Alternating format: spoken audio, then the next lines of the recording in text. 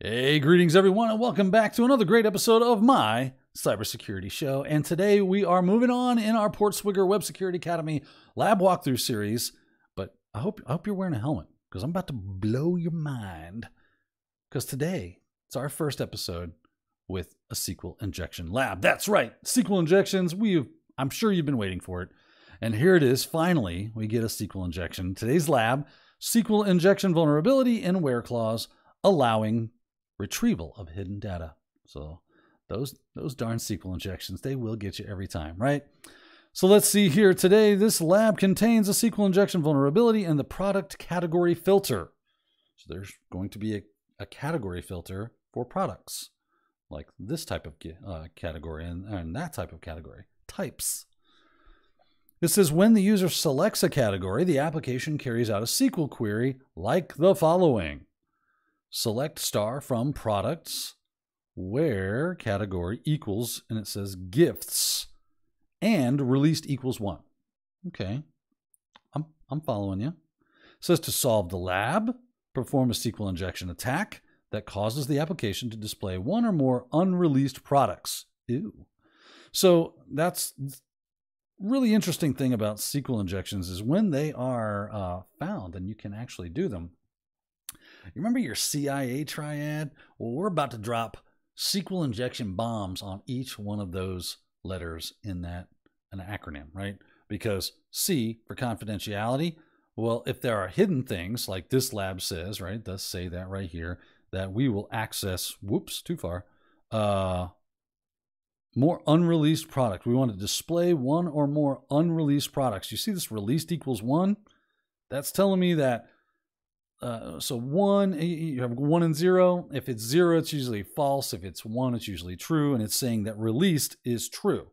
So these are products that have been released. This query gets built saying, hey, I want category of gifts and I want products that have released of 1, which meaning they are released. It's true, right? I also want all the things, as well as, so just give me everything. So we're going to probably going to get away with just a, hey, here's a Boolean statement, or right? Is it Boolean or Boolean? I can never get that. Anyway, where it's a true or false statement. I'm going to give you a true false statement. Is it this or this? Or this and this? And we're seeing this and this, but we want this or this. So it's probably going to be or a good old fashioned 1 equals 1. And then it'll go, hey, 1 does equal 1. Did you know that? I didn't know that. And it's going to give me access to those hidden things. But with SQL injection, I can also do things like right? Integrity. What if I change stuff? Because now I have access to the database. And depending on the access I have, I might be able to modify things within the database. Add, remove, or change things. There goes integrity right out the window. And then you've got availability. What if I just deleted the entire database or just certain pieces of the database that are crucial for it to work correctly? Availability, wow, out the door, right? So that's why SQL injections can be quite the devastation to a web application. All right, so I have clicked the Access Lab. Bing, we are in the Access Lab area. This is it. And we have this option right here. As you can see, refine your search. And I can click all, I can click accessories, I can click food and drink, I can click lifestyle, I can click tech gifts, right? So I'll click whatever, lifestyle, works for me. And now, up here in the address bar, right? We actually have a magnifier waiting for us today. That's going to help us out. So you can see, here's the address bar. And you can see right around this region, we have category equals lifestyle. You wouldn't think this would be an injectable area, would you? Well, there's only one way to find out. Well, I mean, there's multiple ways to find out, but the easiest way is just put a single quote on the end, as we do, as we know, as you. I'm preaching to the choir.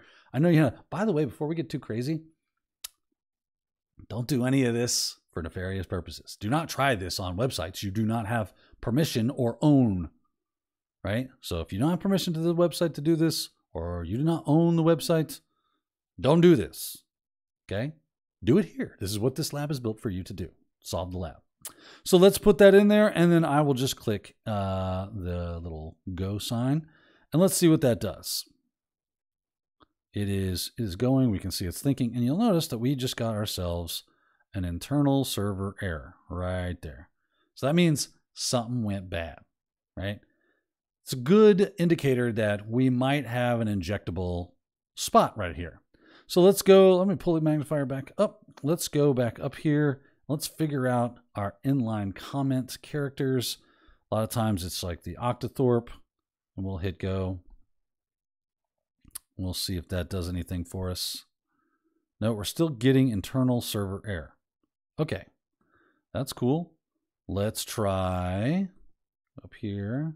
Let's try dash dash and hit go. And wait for it. Oh, look at that. Things have changed. So that looks like it's going to be the correct character I need. Is going to be the dash dash character for the inline comment code, right? And you can see this says lifestyle, blah, blah, blah, because now it's kind of like it's commenting things off. So it just sees everything else is fine. All right, cool. All we got to do now is go up there and throw that or 1 = 1 into the mix and see what happens. Let's get my magnifier up so you can see what's going on.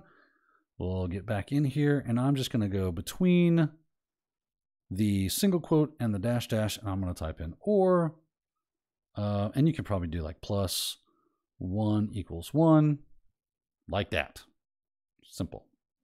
Let's hit go and see if that does anything for us. And waiting for it, finishing up. Oh, look at that. Congratulations. We have solved the lab. And that's cool. But let's see what it actually ended up looking like. And this is just showing us all the things that we should not be seeing. We should be seeing much less than this, I am sure. So it's just now dumping everything from the database to right here for us to enjoy and to see. And that was fun. Simple, easy, right?